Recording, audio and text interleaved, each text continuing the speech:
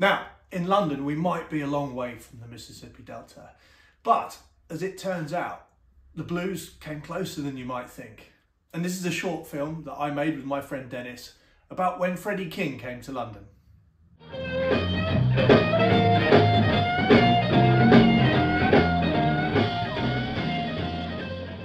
Hi, I'm Dennis Roberts. I'm a local lad, grew up in southeast London and a bit of a music fanatic from the start. And we're in the Black Prince Bexley here, which used to be one of the local venues for music and a fine history too.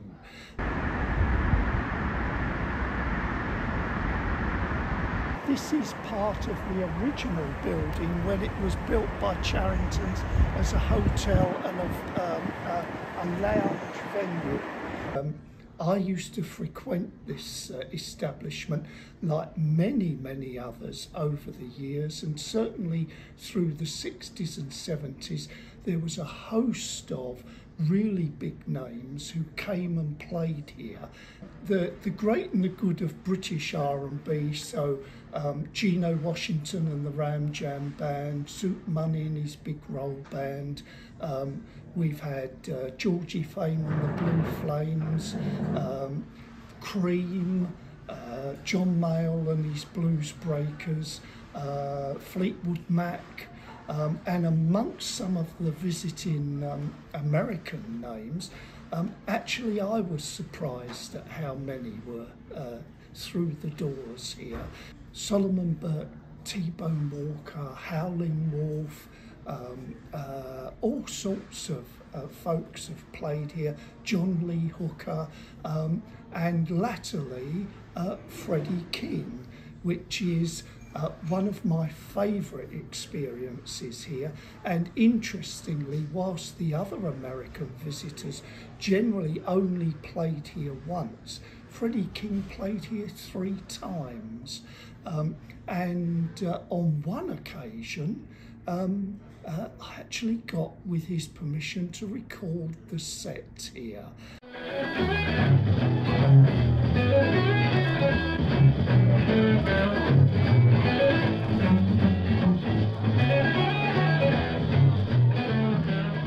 And somewhere in the archives there is a recording of Freddie King live at the Black Prince in Bexley, and it's a great show, I can tell you.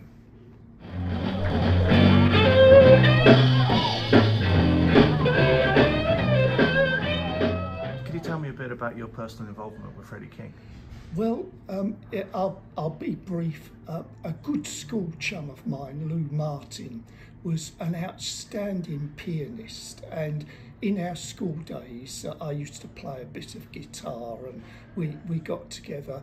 He went on to join a blues band called Killing Floor, who got the job of accompanying Freddie King on 2 of his UK tours. And because they were young lads then, as we were, not much money, they asked me if I'd go along as their roadie and do the driving and the humping and that. And it was only for expenses, but what a great time I had.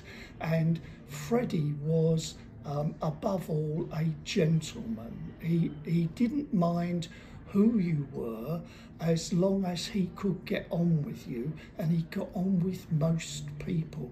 And he, for some reason, he did take to me, and we used to have, when Killing Floor were on stage, we'd have little sessions, Freddie and I, in the band room before he went on, and he'd play me things that you probably wouldn't expect of someone of his background and stature. So he would play all sorts of pop songs, bit of Motown here, maybe a poppy type of song, and he'd pick out a bluesy style to play that song in. What do you remember of Freddie King's appearance here? Which year was it?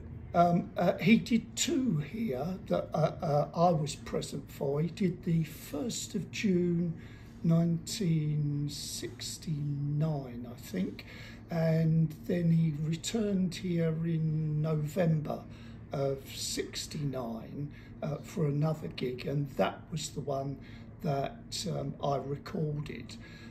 But both of them, I have to say, I remember for the place being packed out, and there were people coming here because this was one of the few out of London gigs that he did that was accessible to people around London. And the place was packed and heaving, and Freddie just loved that. He would come out, and I remember on the night he was playing with the audience at one stage in between songs and showed them his red Gibson guitar, and he said, I've got a name for her, do you want to know what I call her? And someone shouted out from the audience, Rachel.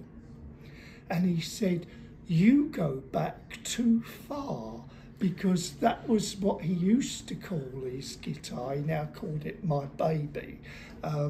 And he was really charmed by how people knew so much about him and his music. And on the night, and I'm really glad that he let me record it, he actually opened the set with a B.B. King song that I have never heard him sing before. He's never recorded it. And he kicked off with that for some reason. He used to usually play CC Baby, one of his tunes, to open up a nice swing shuffle. So I've captured that, and I loved that moment. There were, perhaps when you saw him every night, you noticed the small differences rather than the commonality. But he was a lovely fella, and once chided me when we were on a gig and he'd broken a string, and he'd previously chided me because I used for my guitar very lightweight strings and he used very heavy ones. I saw he'd broken the string, and I got a new one from his guitar case, handed it to him from the front of the stage, and he looked at me and growled, and he said, is this one of mine or one of yours? And we laughed about that bit of an in-joke. And I have to say, he came back twice for an encore here. On the last occasion he played here, and the place erupted. It was just superb, and I could tell when he came off stage he was buzzing. So that's my memory, Freddie King at the Black Prince.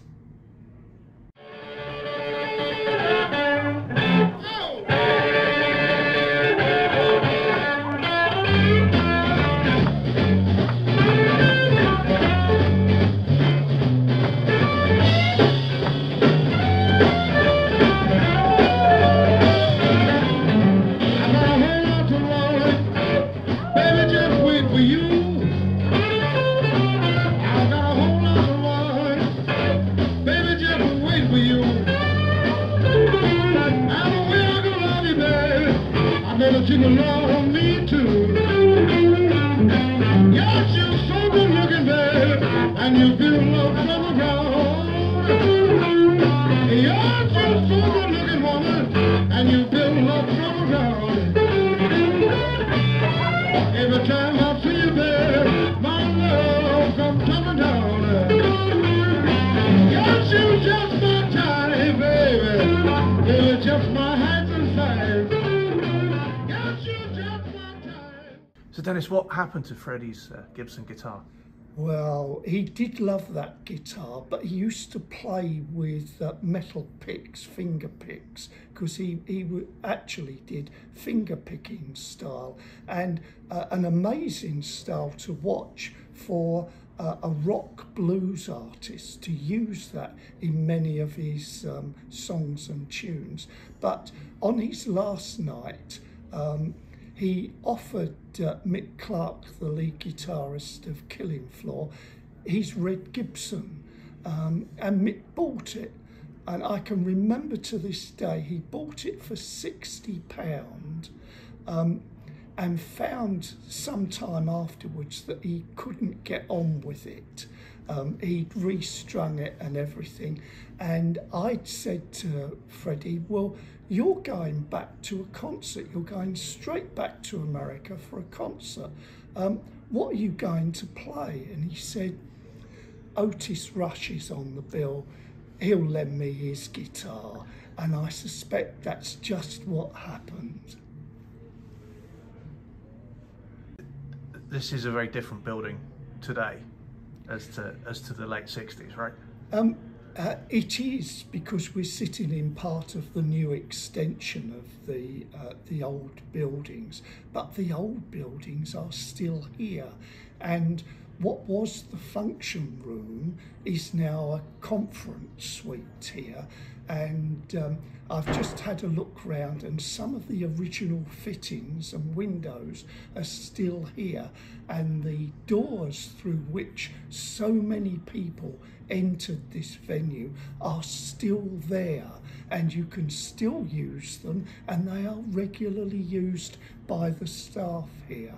And this is still, each time I drive by on the A2 and look at the black prints, I think of all those nights I spent here, and many other people did, enjoying a wide range of music, and those were memorable days. And I have just met someone on staff here who tells me his granddad and grandma actually came to the gigs here, met and then married. Now there's a whole 2-3 generations of people who have a deep affection for the place, and I'm glad to see that it's still being used for its purpose. When they met and married, was that all in the same evening? I suspect not. Almost level with the ground. Well, turn on. Almost level with the ground. Yes, I feel like this, but my baby can't be found. To the river to jump in. My baby showed up and said, I will tell you when. Don't turn on. Almost level with the ground. Feel like this, but my